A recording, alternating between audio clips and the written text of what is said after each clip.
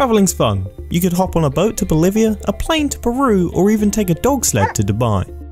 Okay, maybe not the last one, or the first one either actually, but you get the idea. You can travel to a lot of places and see a lot of weird and wonderful things, like Iceland's very own phallus museum. However, most forms of transport, just like the US foreign policy, take fuel.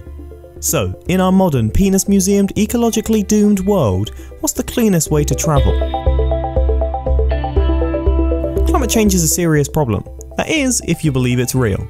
And even if you don't, why would you worry about it? When the oceans rise, they'll just create pretty waterfalls off the edge of our flat Earth, right?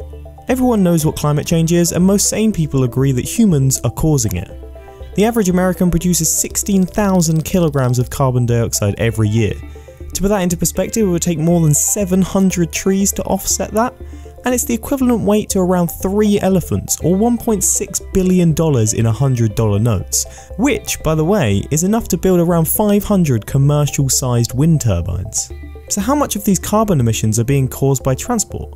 Firstly, it's worth noting that the transport sector is way behind the biggest polluter, electricity and heat production, which creates just a touch under half of all the CO2 emissions globally. However, transport does take the silver medal in climate pollution, contributing just over 20% of the global emissions in 2014.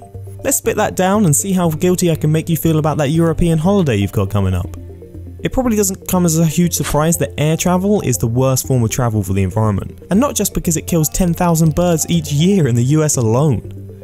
There are varying rates of carbon pollution for different types of flight, but overall it's several times worse than other forms of transportation. Which means this woman is basically a carbon machine. Flights produce around 1.5% of the global CO2 emissions, which doesn't sound like a whole lot. However, this figure really doesn't give you the whole truth. Firstly, that 1 or 2% of global CO2 is heavily concentrated in countries that have the money to fly around. According to the UK's Department of Transportation, the value is actually somewhere near 6.3% for the UK. And that data is from all the way back in 2005, before YouTube and when Hollaback Girl was #1. Those were the days.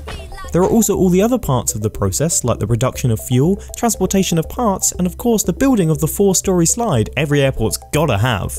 The third thing to take into account is that it's not just CO2 given off by planes. The water vapour and soot create trails. The science behind these isn't fully understood, but they're thought to contribute to climate change. One thing we're pretty sure about is that they're not Turn the friggin' frogs gay! That's on top of the 285 grams of CO2 already pumped out per passenger kilometre. It's estimated that the proportion of the UK pollution caused by aviation is closer to 15%.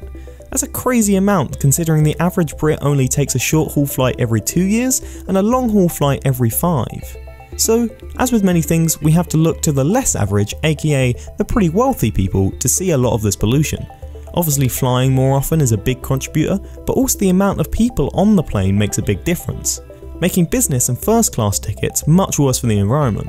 This also means that airlines like EasyJet and Ryanair are better for the environment because they cram as many people into their planes like they're at a James Charles event.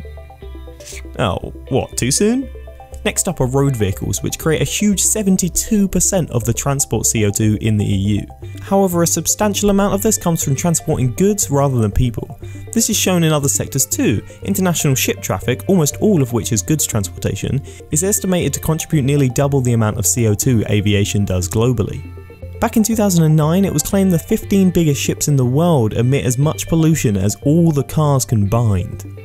Although that sounds bad, it's by far the best, most efficient way of doing it. If this cargo was flown, it would produce 145 times the amount of CO2.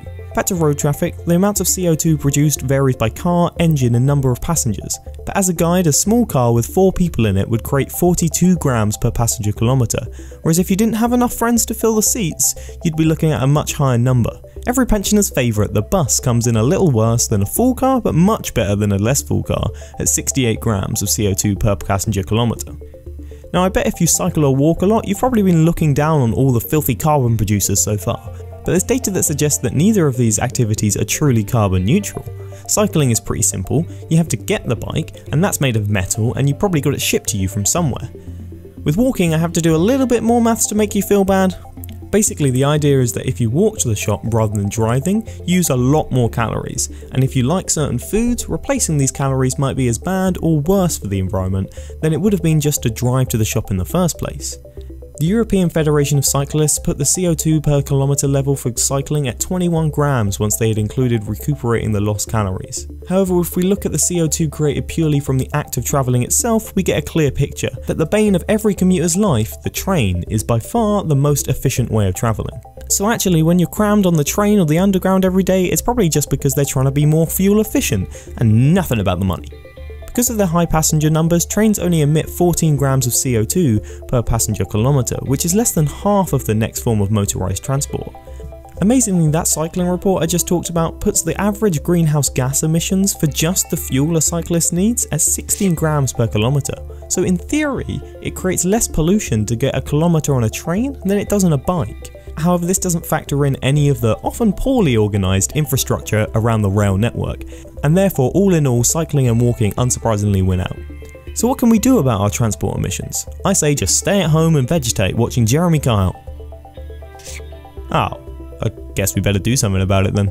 For road traffic, it comes down to making cars more efficient. For example, not using fuels that we've known were worse for years, sharing cars more often, and eventually switching to electric powered cars.